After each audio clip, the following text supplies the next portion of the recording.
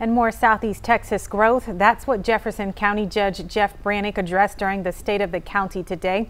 Through hurricane relief, the pandemic, and the expansion for new businesses, the county has a plan to tackle these topics. 12 News reporter Kara Willis tells us how county leaders plan to push forward. Expansion and growth.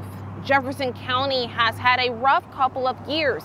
2 years of dealing with the pandemic, numerous named storms, wreaking havoc on the community.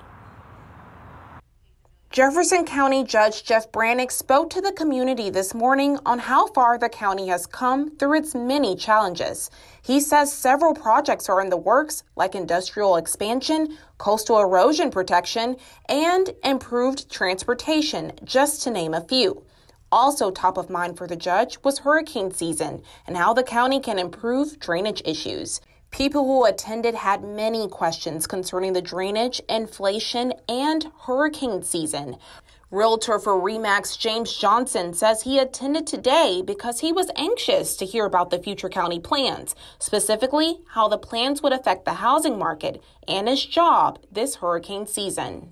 Kind of sets the tone for the county, which is very helpful for us. I'm just hoping the housing market kind of settles down and we get scared because we don't know what's going to happen, and it can hugely affect the housing market here. Branick says that the county is looking at what could have been done better in the aftermath of Hurricanes Rita, Harvey, and Imelda to prepare for yet another hurricane season. Even though he couldn't release all of the specifics, he says great changes are coming.